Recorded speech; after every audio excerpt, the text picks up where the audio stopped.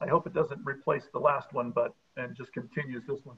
So the workflow is, let's just say, for instance, one of the projects we're going to start working on this week in our class is every single day as a warm-up, they're going to draw a little cartoon. Okay. A really simple 5-minute cartoon. I have already about 20 or 30 videos on different cartoons that I did last year that I'm just going to, regurgitate and use them on here. So okay.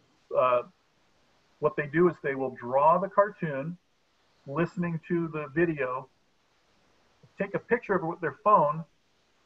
They'll download Google Drive onto their phone and log into Google Drive with their student ID and password. Okay. So student ID at stu.sandy.net and their password. They log into Google Drive and upload that picture to their Google Drive.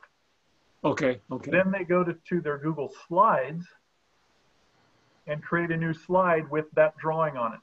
Okay. Okay. So each successive day that they do an additional 5-minute drawing, they add another slide. Okay. And they put that cartoon in there or that drawing or whatever it is. Okay. Then the next step is on your Google Sites, and I'll do a video on this tomorrow morning probably. Okay. You can embed your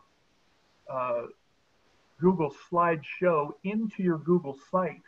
And the beauty of it is that when you go to a student's website, let me show you one of my, I'll show you later. I've got a student last year that absolutely did everything I asked everybody to do and then some. I made a suggestion that he record his drawings with his cell phone and then upload his video of him drawing in the cartoon. Okay. And he went back and did 10 or 15 cartoons, recorded them, and inside his Google slideshow, he had a picture of the finished drawing, the video of him drawing it. Both of those were inside a Google slideshow, which was embedded in the website, so that every time he uploaded another slide or another drawing or another video, it automatically updated his website. So when I showed you all those students' names on the websites for my students for what we did last semester, all I have to do is go to my website and click on their name and I can see what they've done that day, as long as they've turned in the work with this workflow. So once they've created a Google site, embedded the Google slideshow in there, they just update the slideshow and it automatically updates the site at the same time. Okay. It's a really cool system. Again, no, actually, this kid was an 8th grader, you say? He was a 7th grader last year. A 7th grader? Yeah.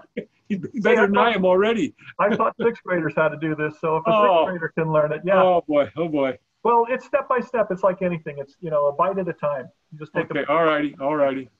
So as I update my Google Classroom, you will have access to all of those projects. And just like I showed you a minute ago, you can have my Google Classroom that you're invited to and one of your Google Classroom pages. You can copy and paste all of my information onto yours and then assign it to your class, and it'll generate the same way that I do it from one class to the next on my own Google Classroom. Okay, again, thanks. I know I've given you a whole ton of stuff to think about, but yeah. But it's been recorded, so.